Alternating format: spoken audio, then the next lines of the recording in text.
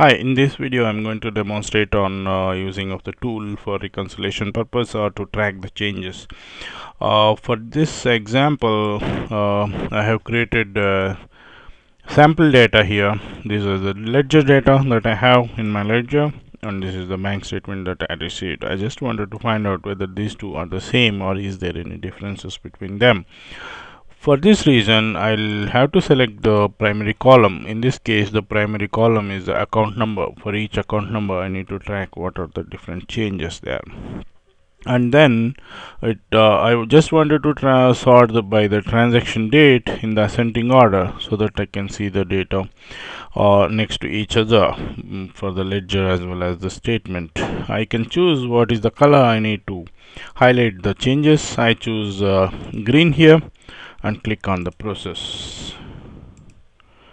Okay, now sorry, it has completed the processing there. Now I can see the differences here.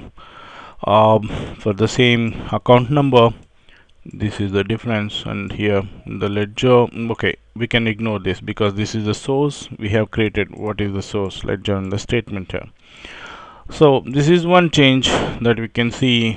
For this account there is a different mismatch between the amount, and in this particular account of 94 we can see this amount as well as the transaction type has a difference. Similarly for the 96.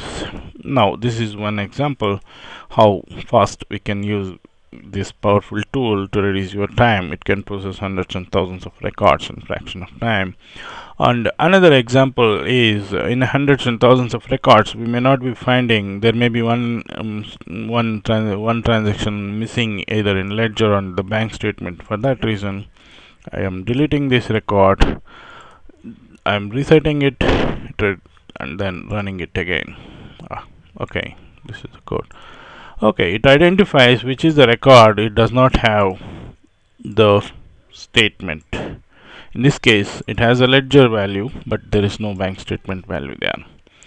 For another example, let's delete the ledger value. So I'm just deleting this ledger value, and then I'm deleting this entire column so that I'll reset it.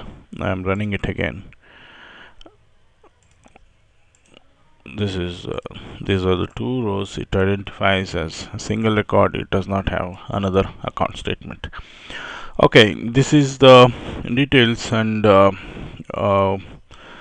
we can use different values. If I wanted to use the results to be displayed in a new workbook instead of here, I can use this option to click here. It can create results in a new sheet. This is a new workbook. You can see this book 3, and it creates, this is my initial value and this is the book 3. It has created me another one. You can save it, this file, in different values. That's all for this demonstration. If you have any queries, you can please write to me. I'll be providing below this video where to write. Okay, thank you. Have a nice day.